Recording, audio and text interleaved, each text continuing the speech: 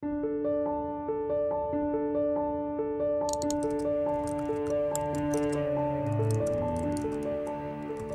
name is LaTanya Wilson. I've been diagnosed with breast cancer 3 times. I just got diagnosed for the 3rd time in April. I was diagnosed about this time last year, September of 2015. I was diagnosed with de novo metastatic breast cancer on my 37th birthday. I just turned 40. It takes a while to kind of integrate that into your new reality, that, you know, that this is for the rest of your life. There's no cure. I have no family history of breast cancer. All of the cancer genes I was tested for were negative.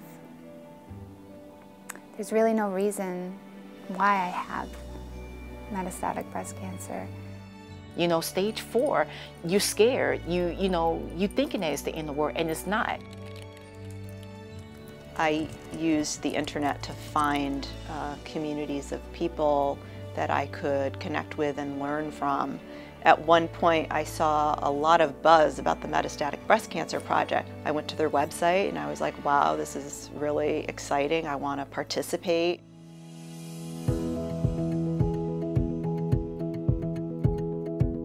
Every patient's different, and to be able to study large numbers of people will help us understand how those differences manifest and what the biology is that is behind those differences. You don't have to do anything to me, but you're just taking everything that was already done, my tissues, my lab work, my medical records, and look at all that and my saliva sample. I filled out a form online and I spit into a tube and sent it back. It was all very easy and very painless. We have all the information that they need.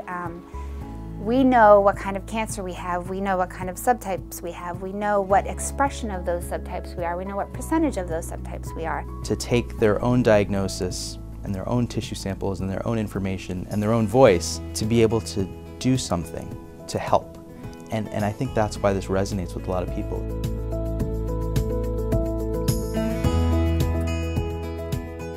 I know that we're just a number in the lab, but they don't make us feel like we're just a number.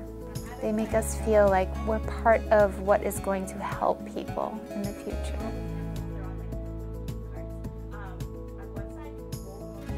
People become stakeholders in the process. They see their ideas reflected on the website.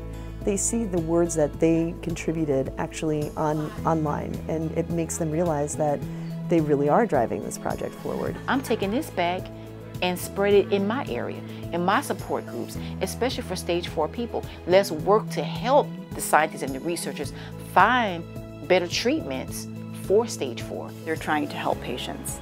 And even though it might not happen as quickly as everyone would like, the goal is to help and to come up with a cure sooner than we could if we didn't participate.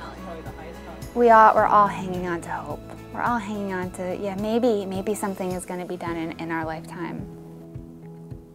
But in the future, there's going to be another 37-year-old who's going to get diagnosed with metastatic breast cancer. Somebody will get to live with what I have because of the research.